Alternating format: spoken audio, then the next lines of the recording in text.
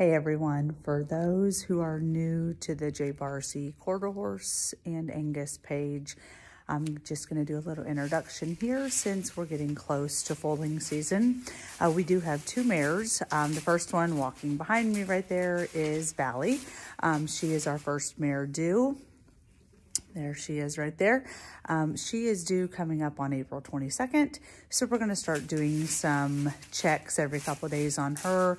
And then walking up behind me there is Sophie. She is our Bay Roan mare and she is due on May 1st. So we are going to do some udder checks on them and also check the softness in their hind end.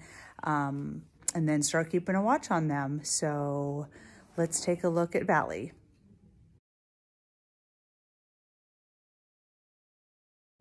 So I'm not sure how much I'm going to do or be able to do with Valley because Sophie gets a little jealous, but we are going to try to check her udder right now and just see what it looks like. Definitely, it's okay, Mama, it's okay. She is definitely filling up a little bit, nothing major.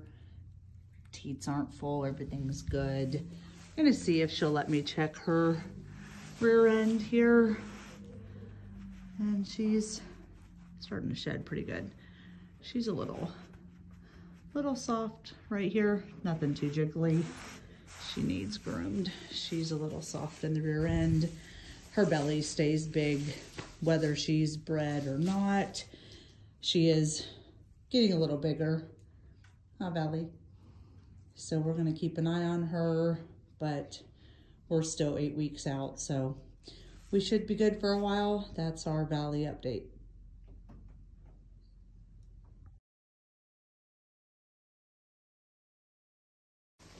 Our next update is Sophie. Her due date is May 1st. So we're gonna take a look real quick at her udder and see. Last time I looked, she was pretty hairy and you really can't see much. Yeah, she doesn't have very much going on down there yet. And she's pretty firm right here. Nothing to worry about.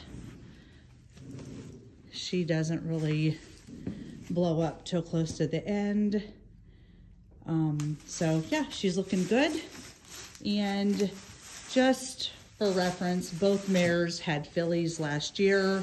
Valley had a beautiful black filly. Sophie had a Bay Roan filly. Both mares this year are bred to LR Red Fox Berry. He is a homozygous red roan, so we will have roan babies out of both of the mares this year.